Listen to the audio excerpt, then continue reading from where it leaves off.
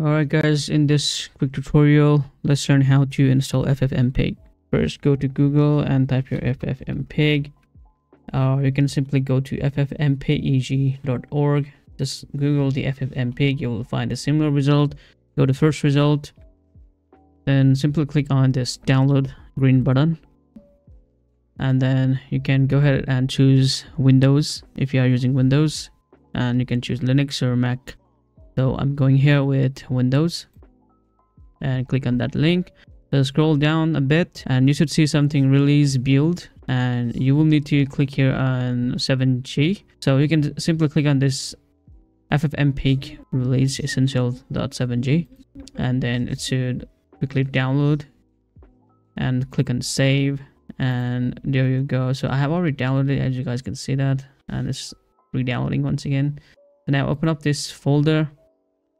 Then all you need to do here is right click on this file and then extract all, and simply click here on extract button. So this is a folder, just extract it. Now you can check here, there is like preset dock and bin.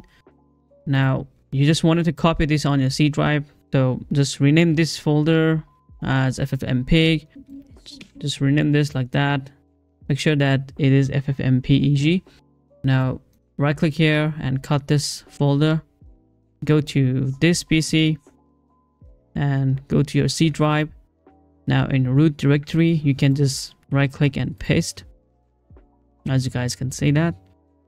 So now your system won't be able to detect this FFmpeg if you try to launch.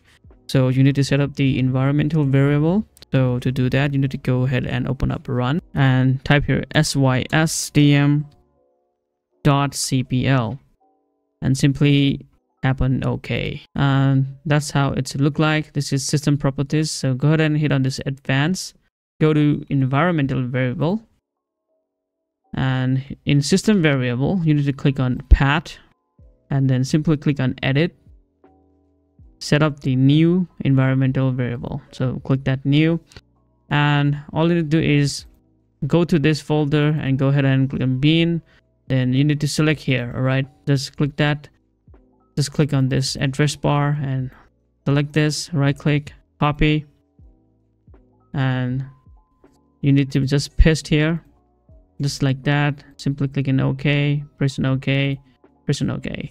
Now to test the FFmpeg that it's working or not, you need to use command prompt here, run this as administrator, and type here FFmpeg -- version, and there you go. So it's working completely fine.